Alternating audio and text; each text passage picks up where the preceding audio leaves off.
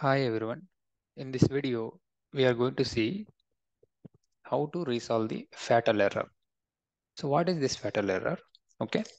So whenever we are going to push the code into GitHub or Bitbucket, sometimes we will get this type of issues. Okay. Whenever you are going to get this type of issues, so what we need to do? At what time we are getting this issue? First you can see. So first we are checking Git status. Okay. So here there are two files it is modified. Then we are adding the files.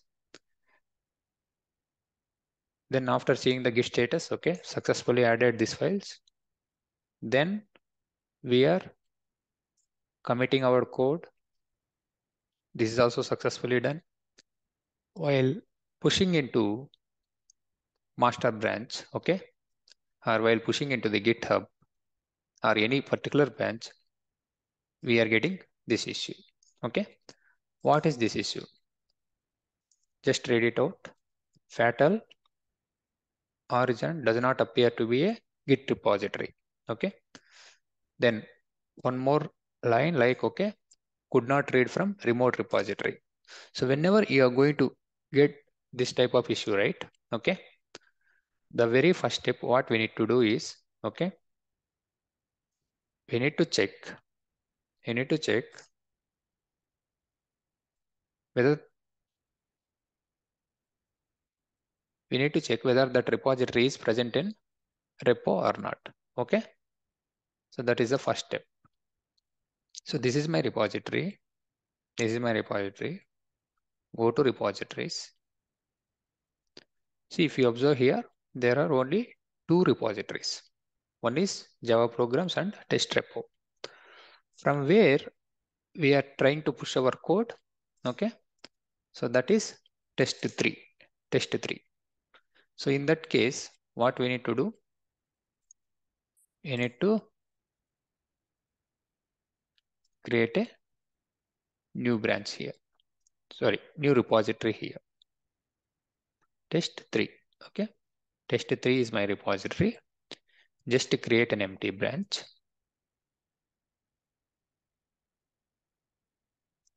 Okay. Now the repo is created. Now the repo is created. Now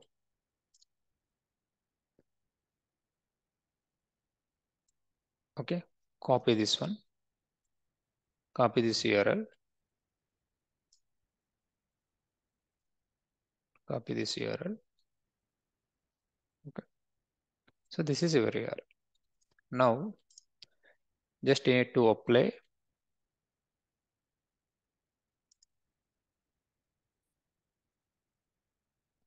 git remote, add origin, the path we need to mention. Okay, this is the very first step. First, we need to verify whether that repository is present in our GitHub or not. If it is not present, we need to create it. If it is present, take this path,